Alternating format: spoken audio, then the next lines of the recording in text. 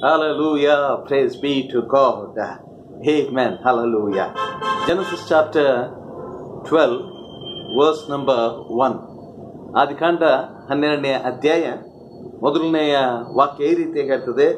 ಯೆಹೋವನು ಅಬ್ರಾಮನಿಗೆ, ನೀನು ಸ್ವದೇಶವನ್ನ, ಬಂಧು ಬಳಗವನ್ನ, ತಂದೆಯ ಮನೆಯನ್ನ ಬಿಟ್ಟು ನಾನು ತೋರಿಸುವ ದೇಶಕ್ಕೆ ಹೊರಟು ಹೋಗು ಎಂಬುದಾಗಿ ಕರೆಯನ್ನ ಕೊಡ್ತಾ ಇದ್ದೀನಿ. Come out of your land, come out of your fathers house, come out of your house hold and go to the place I will show you. Amen. Hallelujah. This is how God will deal with his people. He will deal with his people one step at a time. Hallelujah. ದೇವರು ತನ್ನ ಮಕ್ಕಳೊಟ್ಟಿಗೆ ಇದೇ ರೀತಿಯಾಗಿ ಆತನು ವ್ಯವಹರಿಸ್ತಾನೆ. When God called Abraham, he didn't say anything. He is telling that he is going to make him a great nation, but never said which place, how he will reach there, when things are going to work out for him. ದೇವರು ಅಬ್ರಾಮನನ್ನು ಕರೆದ, ನಾನು ತೋರಿಸುವಂತ ದೇಶಕ್ಕೆ ನೀನು ಹೋಗು ಎಂಬುದಾಗಿ ಹೇಳಿದ. ಆದರೆ ಯಾವ ದೇಶ, ಯಾವ ಸಮಯ, ಹೇಗೆ ಅಲ್ಲಿ ಆತನು ಸೇರಬೇಕಾಗ್ತದೆ, ಮಧ್ಯದಲ್ಲಿ ಏನೆಲ್ಲ ಆಗ್ತದೆ ಅಂತ ಹೇಳಿ ದೇವರು ಯಾವುದನ್ನು ಕೂಡ ಹೇಳಲಿಕ್ಕೆ ಹೋಗಲಿಲ್ಲ. Let us remember one thing, one step at a time. God will open up his plan for his children. Hallelujah. Amen. ಒಂದು ಸಮಯಕ್ಕೆ ಒಂದು ಹೆಜ್ಜೆಯ ಹಾಗೆ ದೇವರು ಒಂದೊಂದಾಗಿ ಹಂತ ಹಂತವಾಗಿ ತನ್ನ ಯೋಜನೆಯನ್ನ ಆತನು ಬಿಚ್ಚಿ ತೋರಿಸ್ತಾನೆ. ಎಲ್ಲವನ್ನ ಒಟ್ಟಿಗೆ ಆತನು ತೋರಿಸುವುದಿಲ್ಲ. And why he don't reveal everything at one time?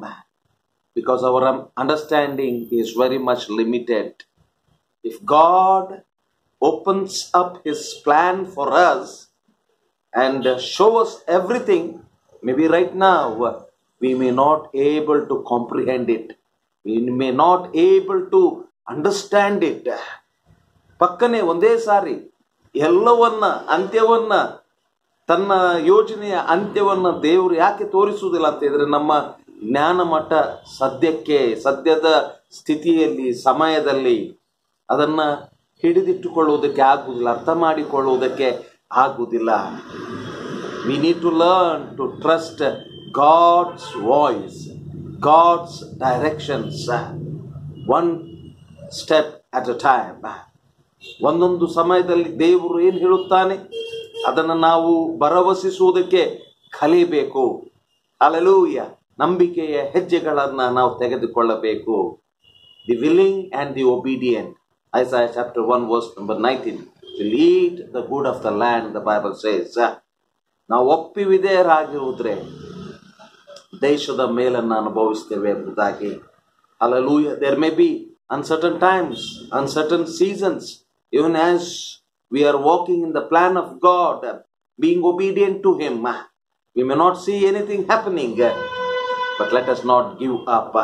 Let us keep pressing forward, believing God that God is going to establish his plan for our lives. ಅನಿರೀಕ್ಷಿತವಾದಂಥ, ಅನಿಶ್ಚಿತತೆಯ ಸಂಗತಿಗಳು ನಮ್ಮ ಎದುರು ಬರಬಹುದು. ಏನಾಗ್ತಾ ಇಲ್ಲ ಅಂತ ಹೇಳಿ ಆಗ್ಬೋದು. ಆದರೆ ನಂಬಿಕೆ ಕುಗ್ಗಿ ಹೋಗುವುದು ಬೇಡ.